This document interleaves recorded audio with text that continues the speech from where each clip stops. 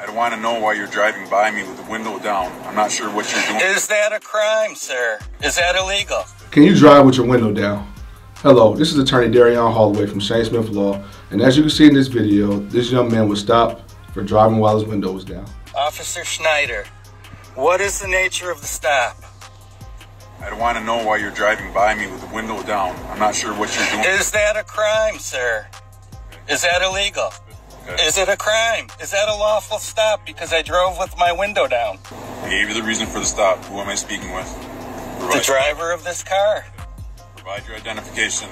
As we can see in this video, this young man correctly asked the officer what he was being stopped with, and the officer replies, because he was driving with his window down. In order to be stopped in any state in America, it must be a lawful stop. I'm here to tell you today that driving with your window down is not a lawful reason to be stopped. For what? I didn't commit a crime. Okay. Driving with the window down is not unlawful. If that's all you got, you better get a supervisor out here. Who am I speaking with? And as we can see in this video, this young man lets the officer know that driving with his window down is not lawful, and in fact, it's not a reason to be stopped. At this point, the stop is unlawful, and this young man doesn't have to answer any questions that his officer may have. You don't need to know that. I haven't broken a law. Where are you headed to tonight? That's none of your business. It is some of my business. It's not your business. It's irrelevant to you. No, it's not. Why is it not irrelevant? This is the third time that I've seen you driving by. When you drive by with your window down and your hand hanging out, saying... Is that against the law? And what we see here is an officer asking questions that are irrelevant to the stop, asking this young man where he's going. Again, because the stop is not lawful, this young man doesn't have to answer any questions.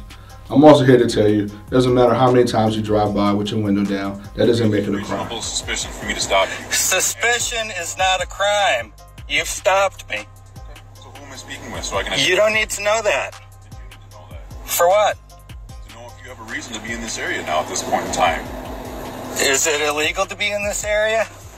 Okay. We've had crimes going on in this area. And Wonderful. You're a suspicious person in this area. Okay. I want to know who I'm speaking with. Okay, you don't need to know. Again, the officers are asking more questions, trying to justify the stop, asking why he's in this area, and this young man does not have to answer those questions. It is not illegal to drive in a public area with your window down in the morning, in the afternoon, or at night. Even more so, there's not a curfew in effect that will cause an officer to ask these type of questions without there being a lawful stop. Are you the owner of this vehicle? Unless I've broken a law, I don't have to identify. Now, am I free to leave? No, you're not at this point, okay? What crime are you stopping me for? Of note, this young man asked if he was free to go, and the officer says no. At this point, this young man is being detained. This can only happen if there was a lawful stop. But as we spoke before, driving around with your window down is not a lawful reason to be stopped, therefore making this stop completely illegal. Advise you why you're stopped. Suspicious is not a crime. When I've done something wrong, then you may stop and detain me. Are you the owner of this vehicle? I'm not answering any questions. Although his interaction went well and this police officer eventually realized his mistakes, in other situations people aren't always as lucky. If you find yourself in a position where you believe you were stopped unlawfully, I advise you to cooperate with the police and call the attorney as soon as you have the chance to.